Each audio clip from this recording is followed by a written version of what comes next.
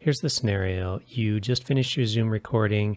You've got a folder that has something labeled audio only, playback Zoom, and audio record, which is an individual audio file for each person that was on that Zoom call.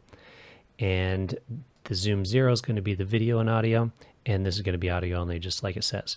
You want to edit all of these in Premiere Pro, sync them and edit them together. So I've got Premiere Pro open here. I'm going to just drag and drop all of the files into Premiere Pro into your project panel. Yeah, ignore that error. That's just telling you that one of those file types isn't usable, which is fine. We don't really need that one anyways. So in here, you can see we've got that audio only file. We've got the Zoom file, which is going to be the video. And then we've got that audio record, which is all of those individuals.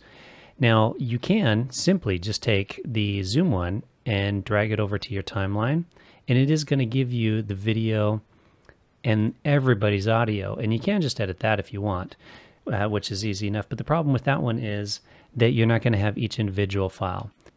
Now you could, if you want, just go over and drag each of them on there if you want, but you'll actually find that they're not going to be perfectly in sync. And so the way to deal with that is you want to grab each of your audio files that you want to use. You want to grab that Zoom video file. We don't care about the audio only one because we already have that. And then what you're going to do is you're going to go right click. You're going to go merge clips. You can name it whatever you want. I'm just going to leave it under the merged one. Leave everything at a default. Hit OK. Now it's going to create this one called merged. We'll drag that and notice what it did here, so you can actually see that it lined up everything where it's supposed to be. And what Zoom does here, and it's actually kind of an annoying feature, is that it's actually having each person's audio file go along with like when they joined the call versus actually when the call originally started. But luckily Premiere Pro is smart enough to know to sync it on various sound points. And it's pretty good. Sometimes it might be off, so sometimes you might have to manually do it. So let's say this one here at the end actually is supposed to be up a little bit further. You can click on the whole thing, right click,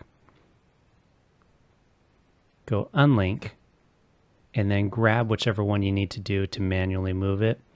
But like I said, Premiere Pro is really good about syncing automatically on its own. What you can also do, what I usually do, let's put this back where it was,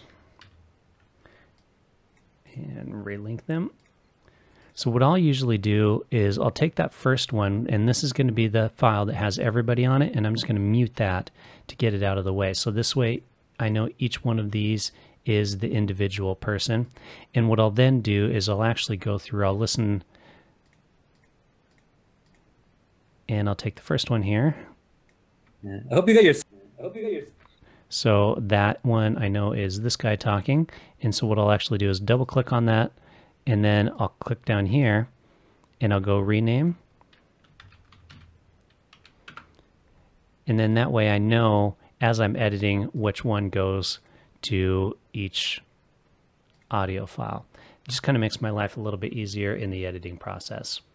So that's it. That's all you need to know about syncing your audio on a Zoom call for the edit. If you want to know how to do additional editing stuff, there's a bunch of stuff on this channel in regards to editing in Premiere Pro.